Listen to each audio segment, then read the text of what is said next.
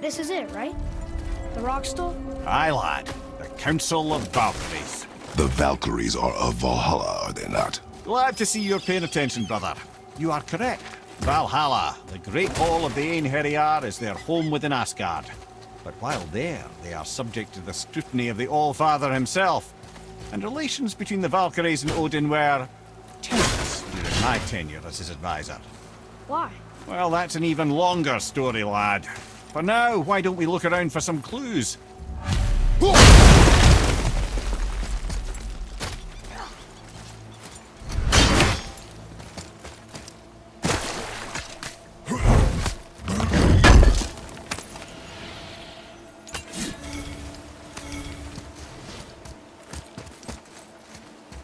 Try placing one of the Valkyrie helms on a throne.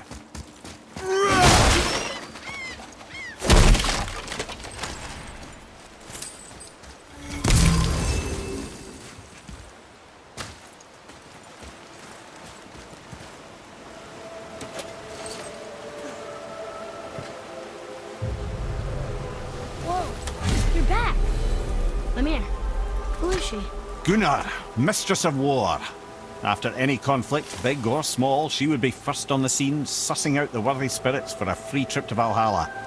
A gruesome task, but she took great pride in it. Any conflict? Impossible. It's true. She had help from her sisters, of course, but Gunnar was always first to arrive. Her judgment of the fallen was unparalleled, and an invaluable resource to Odin. She was one of his favorites.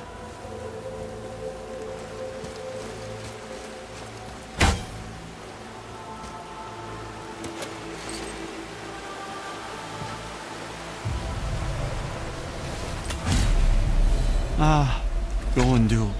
Beautiful Gondul. And? Huh? That's it? Beautiful Gondul? No story or anything? Oh, sorry, lad. The sight of Gondul always took my breath away. Gondul had a silver tongue, a sharp wit, and struck a figure so stunning it literally drove men insane. Odin forbid her from setting foot in Midgard after a time, as insanity is not a welcome trait in Valhalla.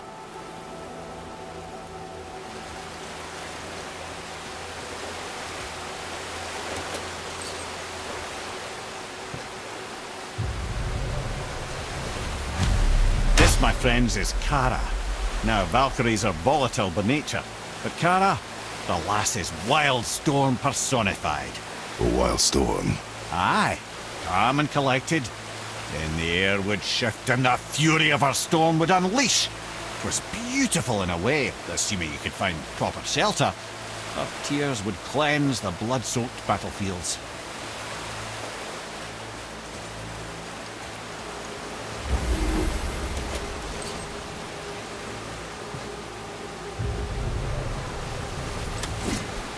This is Rota, a chooser of the slain. I thought all the Valkyrie did that. Not exactly, lad. Although that is what they're most famous for, and by far their greatest responsibility. You've seen what happens to the dead without the judgment of the Valkyries. Hellwalkers. That's right. Rota, Gunnar, Skuld. Without them to clean up the aftermath of battle, hell overflows with souls meant for Valhalla. A sorry state of affairs. Rota must be beside herself.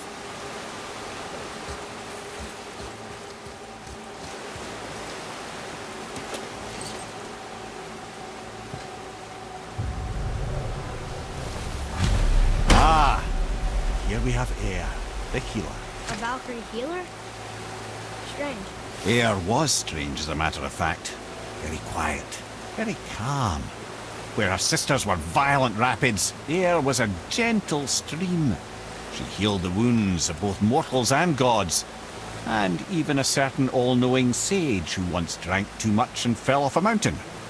Not my proudest moment.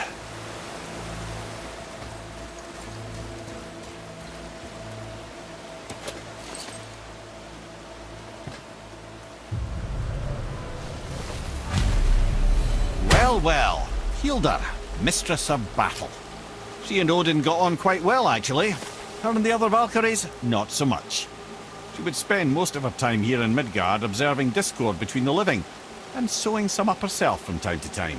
She lived for conflict. Some say she was conflict personified. I wonder what will become of her now that she's free.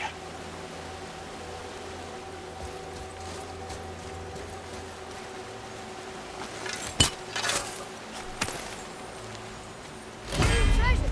All right!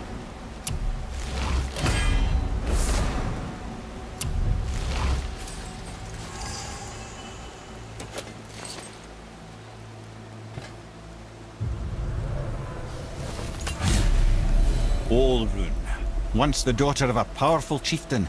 She fell defending him during a Reaver attack. Olrun was escorted to Valhalla, where she chose to devote her afterlife to the pursuit of knowledge above all else. Quite unusual behaviour amongst the constant drinking and feasting of her fellow Valhallian denizens. How'd she end up a Valkyrie? Odin. He saw a kindred spirit in Olrun's single-minded pursuit of knowledge. He appointed her as the Valkyrie's resident historian.